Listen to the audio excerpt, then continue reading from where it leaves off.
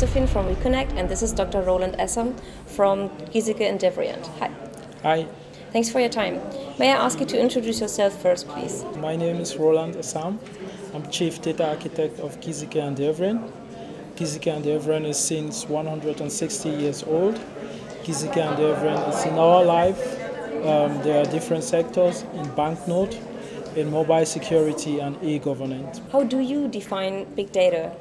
So theoretically, big data has no exact definition. Big data could be defined using 3 V's and now 4 V's.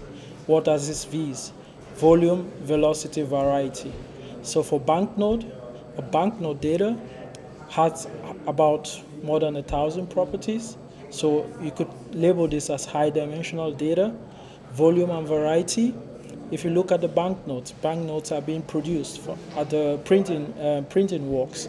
Then they will be moved to central banks.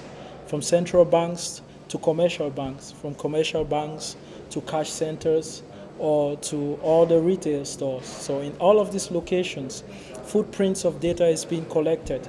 This data could be analyzed to dictate new patterns that could be helpful for and beneficial to the society. You graduated in the field of predictive analytics. What was your motivation to do that? So basically, I am very interested in finding pattern and correlation within data. I am quite interested not just on predictive analytics, but on machine learning, whereby you could train models and to try to find vivid patterns. So my main motivation was to how could we dictate trend in data? And more specifically, how could it be used beneficially to mankind?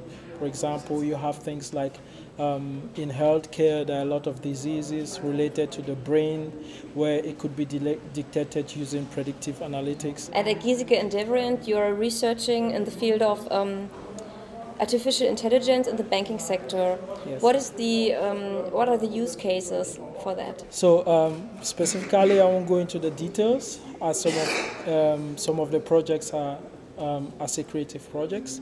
So we will talk about them when it's public. But some of them, we already have some results, is to analyze the life cycle of banknotes, or to predict how many banknotes will be shredded. So it will be helpful for the central bankers to plan how many banknotes is needed in circulation. And other projects is about research using deep neural networks to see if we can to solve all problems using machine learning and data mining. Data security is one of the main issues and challenges in the field of big data. I guess it's the same in your industry, isn't it? Yes, so Giesecke+Devrient has a huge focus on data security. So they actually have a unit called mobile security, which is very, very important for the company. So personally, part of my PhD, I did a lot of data security, data protection, and I think it's a very important topic so that people find a trade-off between data privacy and data mining. Now let's come to the presentation you just told about the SeriTrack project. Can you tell us more about that? Yes. So SeriTrack, in few words, is home to a lot of machine learning and artificial algorithm platform. On one side of the platform, we perform data ingestion, automatic data ingestion. At the middle side, we perform data self-service because there are reports that there are not enough data scientists. So we want to try to democratize data. So we provide an AI-based solution in which people, non-domain experts, you don't need to be a data scientist, but through drag and drop, you could perform complex queries and complex operation. And then it also has a visualization engine where you might not need a third-party visualization, but it has a visualization engine where you could view the results. So in effect, we are providing a self-complete data analytics platform. That's why what I presented today, and I received a very warm reception and very, very interesting questions. You're also talking about the evolution of the banknote. Let's assume that we will still have cash in the future. We don't know. We will. Yes. Do you think that big data is protecting us more of money counterfeits and fraud? Yeah. So I think cash Counterfeits, when you compare cyber attacks from Visa cards and electronic payment, this is what people have to be concerned about, not banknote. Big data is actually on the banknote, is actually helping us as to how to prepare for banknotes. If you have things like hurricane, the first thing people run onto is to find their banknotes.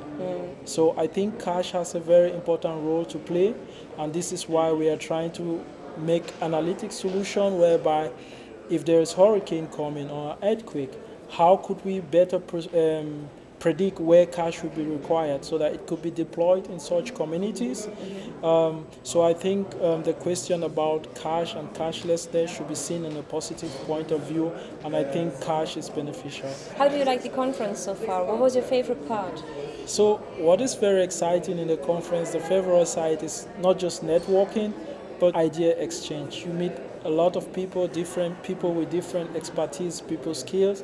So I think it's a very, very nice conference. I would advise anybody who is trying to run a big data project to come to this conference, to hear where people made it and where it failed. So for me, I kind of see like some places of common interest whereby you learn a lot from other people and you can also listen and get new use cases. So I will definitely recommend it. And I hope to see you next year again, and Yes. I wish you 2 more successful days. Yes, Thanks thank a you lot for very your much. time. Yes, bye-bye. Thanks.